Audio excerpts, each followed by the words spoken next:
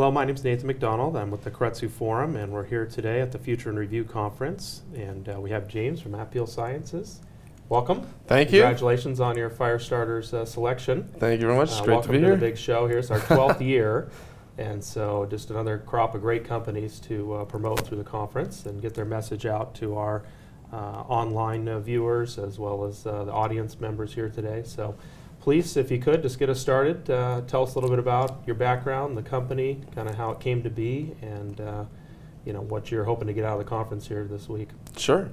So I was doing my PhD at UC Santa Barbara, and I was studying flexible plastic solar panels, which are kind of cool. You make a paint, and you can pour that paint on a surface, and then hook some electrodes up to it and collect solar energy. Kind of complicated technology. It's lots of layers, lots of different interfaces, very, very complicated structures. Mm-hmm. But they're thin films, so they're very thin materials. And one day I happened to be traveling back and forth from Santa Barbara to Lawrence Berkeley National Laboratory, and thought to myself, man, this is produce country. You know, I wonder if there's anything we can do with these coatings to help prevent produce spoilage. Not using the same types of materials, but using the same thin film idea. So I kind of went to the drawing board and said, you know, what kind of materials could we use to do this?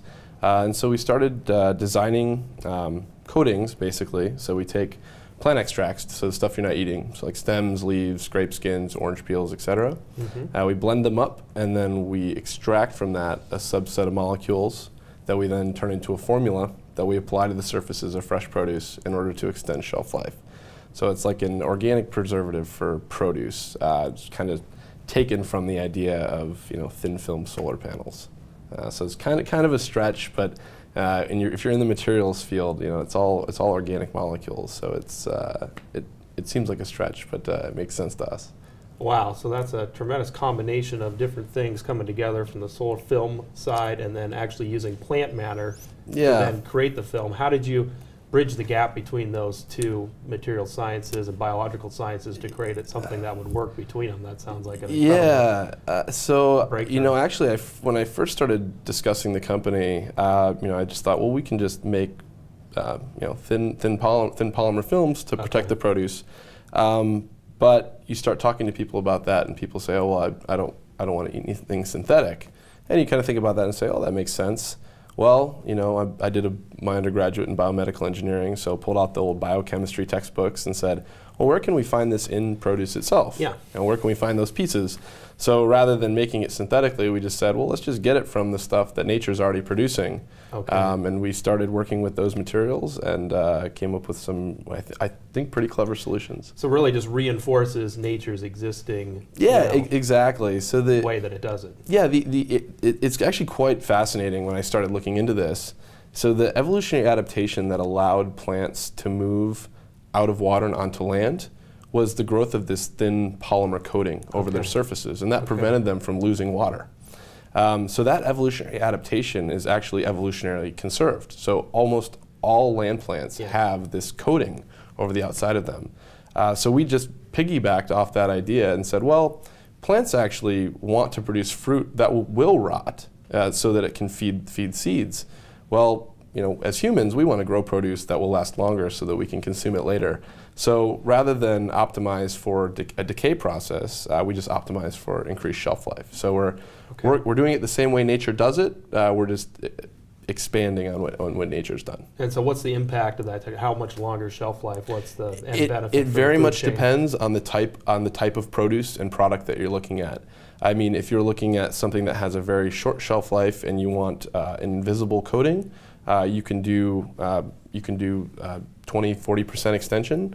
If you're looking at a ready-to-eat product that would spoil in a matter of minutes, I mean, you can coat those surfaces with the plant skin itself to extend them up to the shelf life that they would achieve if they were a whole piece of fruit. So it very much depends on the product and the shelf life of that particular product as it is. So where are you guys today in terms of the development of the science? Have you been able to productize it and have customers, or where are you guys at in the next 6 months that you hope to get to? Yeah, so interesting business case for us as scientists. You go out and you start talking to customers about what you're doing, and you want people to feel very good about what you're doing. So you want to make sure you have all your FDA regulatory approval in place. And as a company, we said, well, there's some areas where shelf life benefits could be had without having to go through any sort of regulatory approval process. And so ironically for us, the low-hanging fruit was fresh cut flowers. So we pivoted and we said, well, let's begin with fresh cut flowers because we can really control our own destiny there. So we have a product now that are in trials with our flower growers in Carpinteria. And so that product will be available for sale in the next quarter. And our produce products are slightly lagging behind that. So we're beginning tests in the next 6 months with some lettuce growers actually down in Oxnard. Excellent, excellent. So anything particular you hope to get out of the conference here this week, or resources or other things? We've been really kind of quiet about what we've been doing for technological reasons, and I just wanted to kind of get a head start. So kind of being here today and this week is an opportunity for us to kind of say, hey, this is what we've been doing behind the scenes, and kind of introduce that to who we think are some of the most forward thinkers on the planet. So it's just a great opportunity for us to kind of tell people what we're doing and meet people who I think have connections into those circles of influence that could really take Apeel Sciences to the next level. Excellent.